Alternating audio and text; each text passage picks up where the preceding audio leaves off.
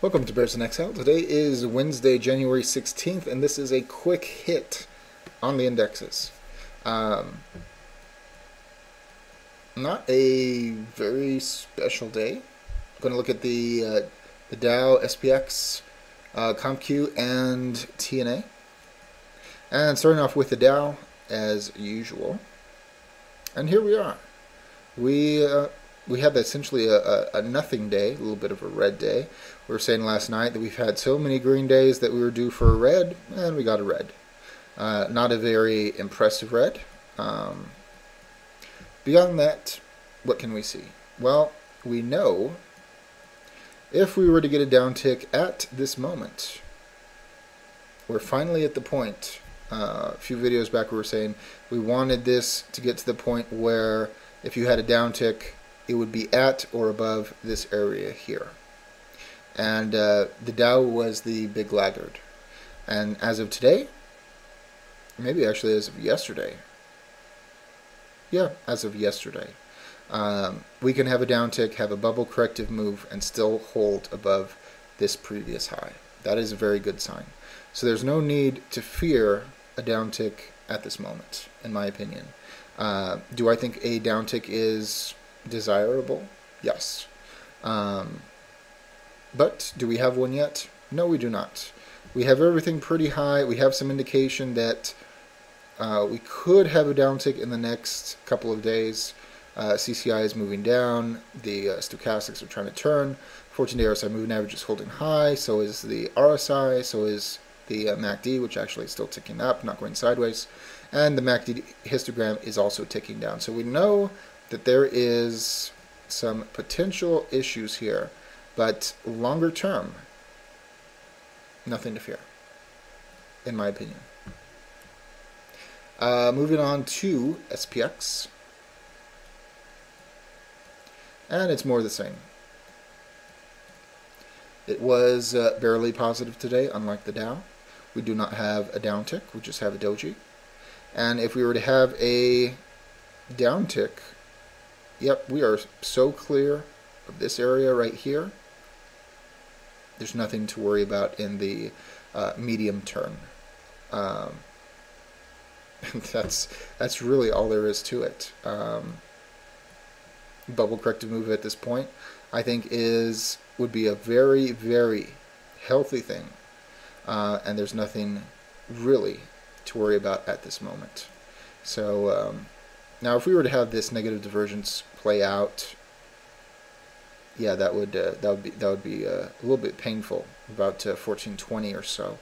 But we should know right here, after a bubble corrective move, if all of that is going to play out.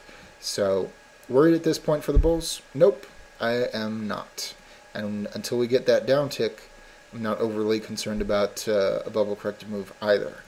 So, should have plenty of time. Plenty of time.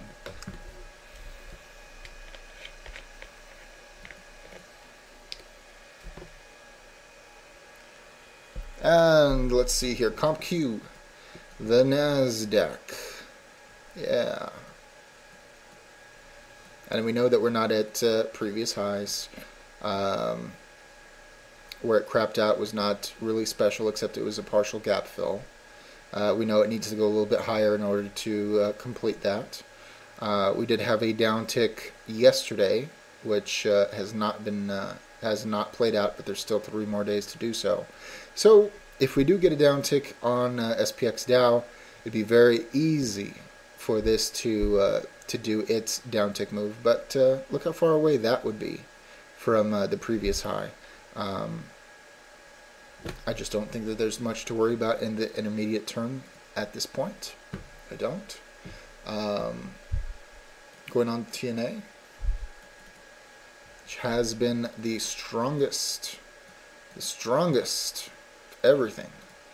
And today it did get a little move down, and you could only say that this is a downtick in the most extreme blow up.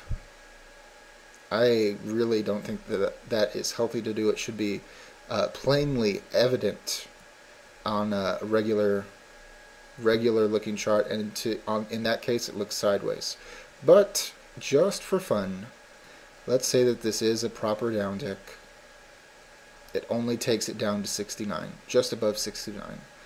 You know, 2 points down. It's nothing. It's nothing. Yes, everything's high. Yes, we have the MACD going down. We have the MACD histogram slanting down, and everything else holding sideways high, or in the case of the RSI, still moving up. Not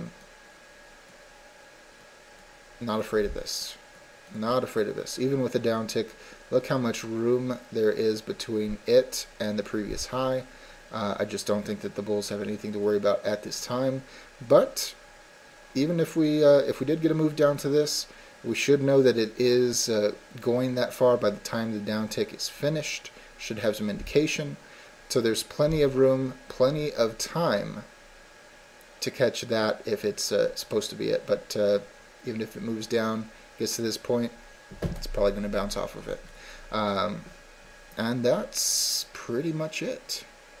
As always, all investing decisions are your own.